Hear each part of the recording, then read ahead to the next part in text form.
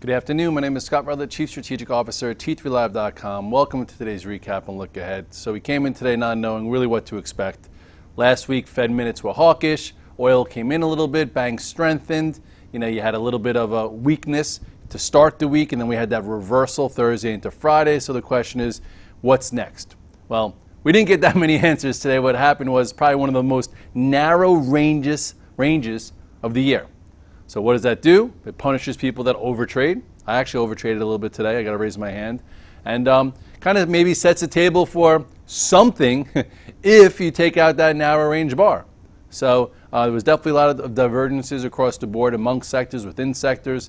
Some small things to do, but today was one of those days where, hopefully you did a lot less. Let's just go right to the charts. If you go right here to the SPX, here's the old highs, around 2100. This was another pivot where we put in our high back in April, right before most of the the negative tech earnings started coming in, and this is where we are as of now.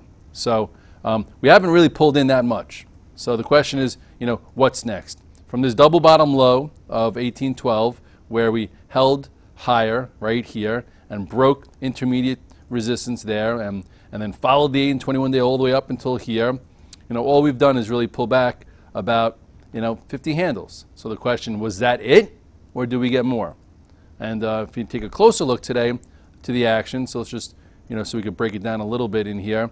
All we had today is really another lower high.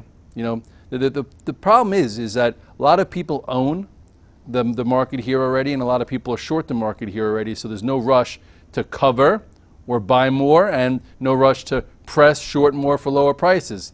Looked like the bears had their chance last week. Remember, we took out 2034, went as low as 2025. Here was your red dog reversal. If you happen to have been short here and you added here, you got paid if you held on into there. And then if you bought the reversal here, I know I did that from Thursday into Friday. I got out. Now, question is, here is your narrow range bar.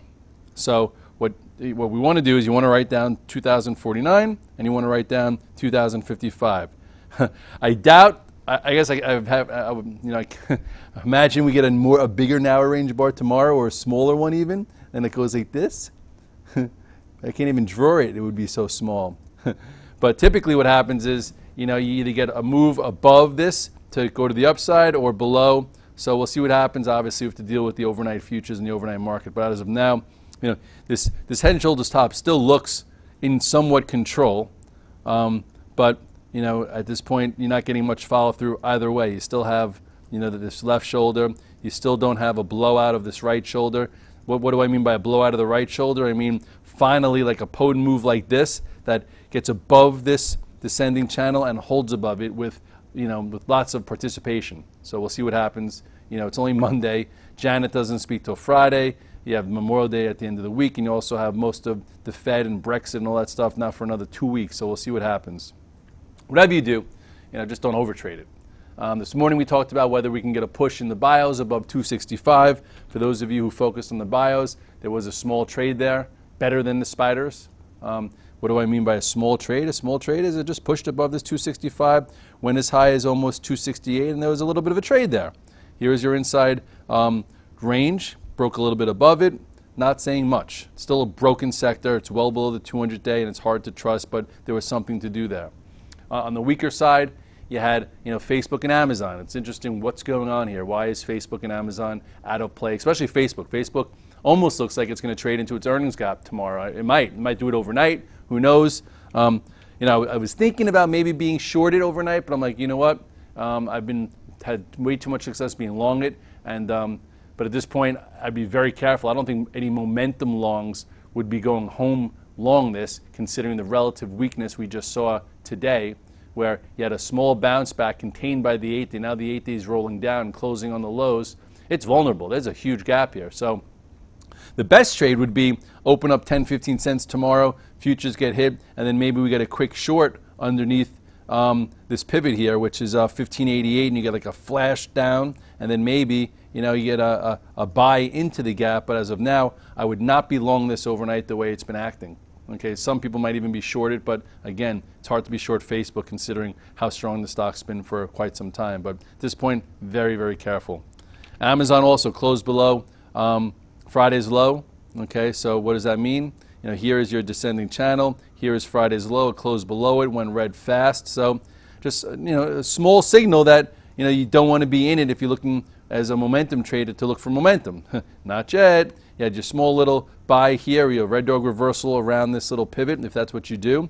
It held here, okay, gave you a pivot around this low, which was 693, went as high as 707. So what is that, 14 points in a few sessions, and now it turned down. And unless you bought it here and you have your stop there, okay. But for the day there was a little relative weakness. So we'll see, what that means, moving forward. It's still flagging above this prior area and still looks best in breed, but short term, it's like the rest of the things. Does it pull back to the 21-day and shake the tree? I don't know.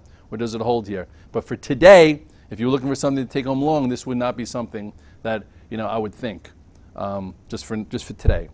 Some things that do look strong, CRM, had that nice earnings gap. I don't know if they let anything break out, but if you go here, you'll see that here's the gap. I am long small.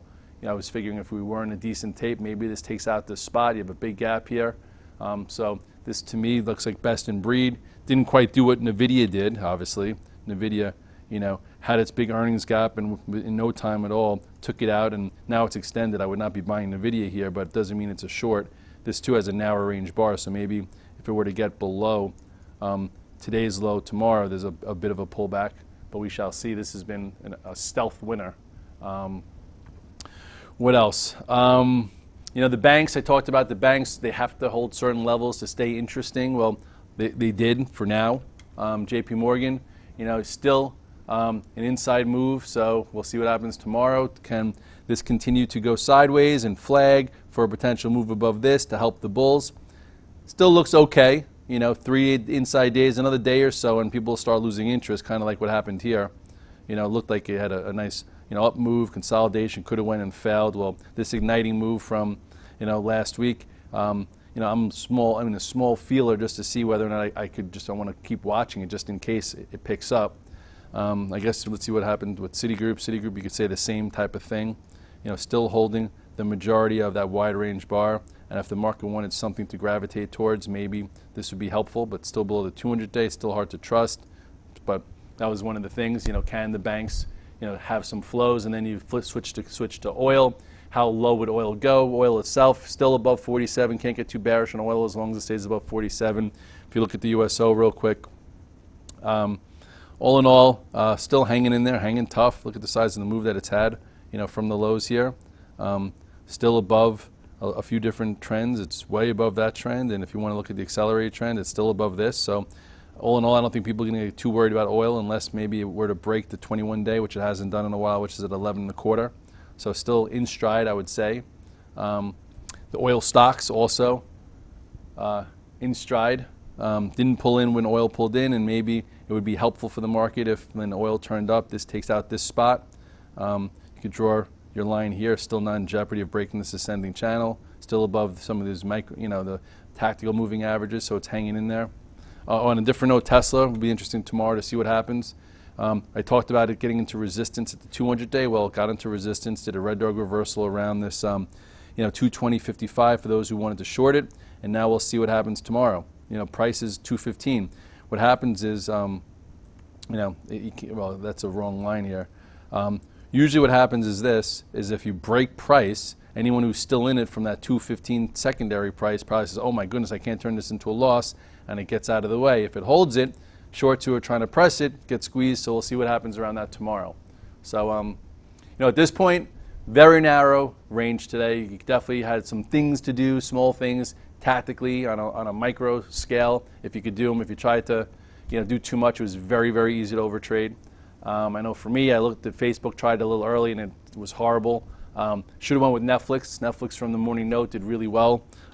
We talked about the rounding bottom. We talked about whether or not it could trade above this resistance, which was right here, that 93. Well, it went through it fast, And hopefully you caught that one. If you did, congratulations. There's the 200 day. And lastly, Apple.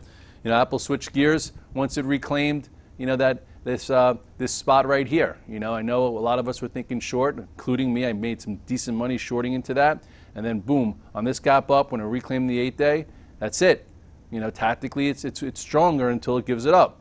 So today it came almost up to the post-earnings gap high, and we'll see what happens now. We'll see if it can go inside a little bit for a few sessions and then maybe make an assault to fill that gap. But as of now, much better tactical long since this spot, and then into this area.